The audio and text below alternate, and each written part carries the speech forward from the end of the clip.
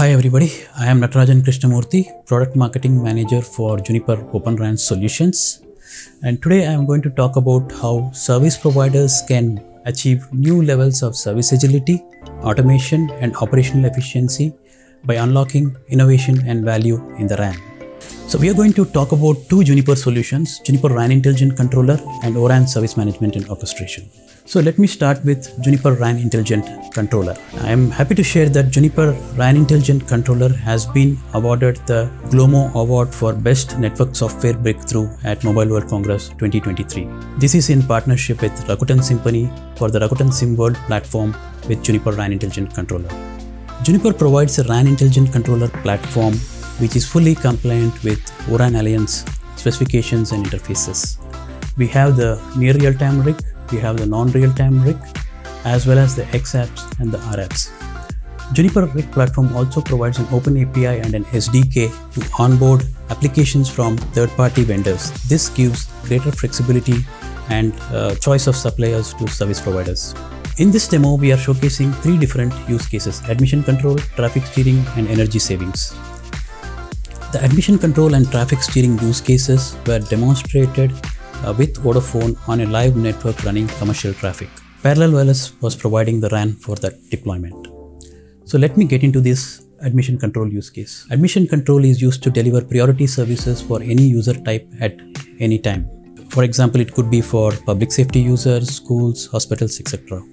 This is the setup that we used to kind of validate this use case. So Parallel Wireless was providing the RAN. We had the Juniper near real-time RIC, non-real-time RIC, and Juniper was providing the admission control, RAP and XApp.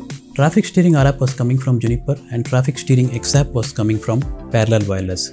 This is an example of how a third-party vendor has developed an XApp on top of Juniper near real-time RIC platform. So let's get into this use case.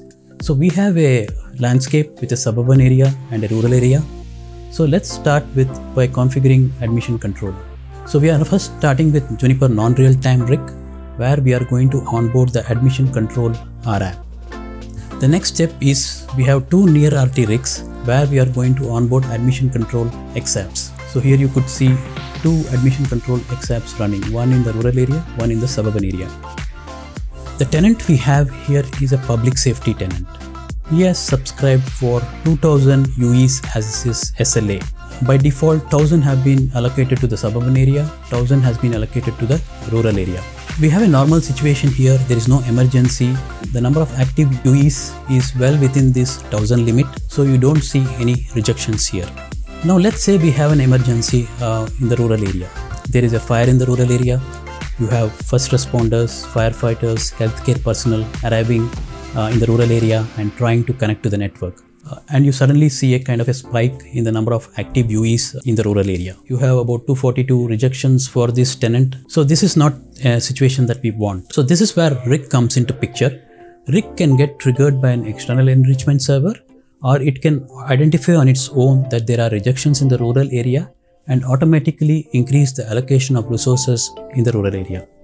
Here you could see that RIC has increased the allocation in the rural area from 1000 to 1800. It has reduced the allocation in suburb from 1000 to 200. And you can see here that the number of rejections has come in the rural area has come down to 0. And you could see that in the rural area, all the active UEs who needed connections are getting connections. This is a simple deployment where we are showing a single tenant. But in a typical deployment, you could have hundreds of such tenants, each of them needing their own resources, and that's why you need something like a RIC to be able to manage this. Now the emergency situation has gone away, so the allocation has gone back to 1000 each in suburban rural area. So in summary, admission control is able to provide dynamic allocation of network resources without having to over-provisioning resources at each location. And the services here are automatically optimized by the RAN based on real-time data. Since this is based on Open RAN, if you develop an application once, it can be used across all vendors without having any vendor-specific implementations. We will take a quick look at the ORAN Service Management Orchestration. Before we get into the demo, let's look at why do you need a new approach to service management and orchestration.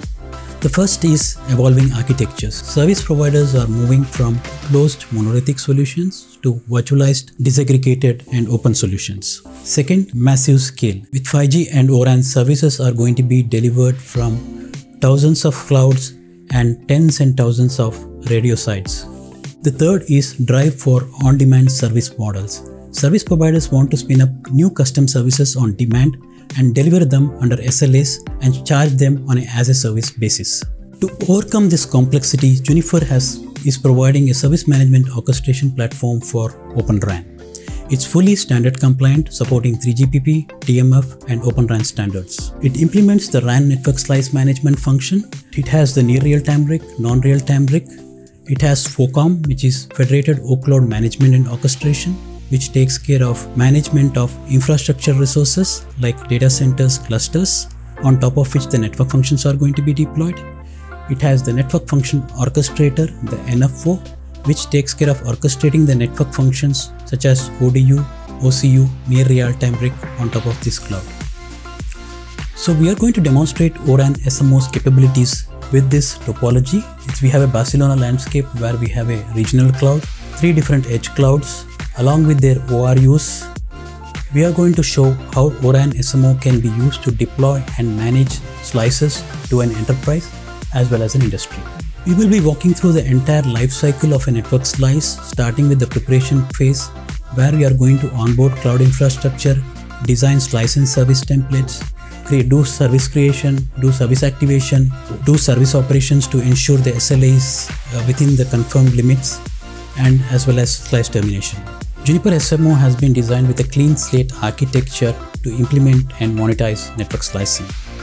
It uses open interfaces across the entire architecture to support multi-vendor ecosystem.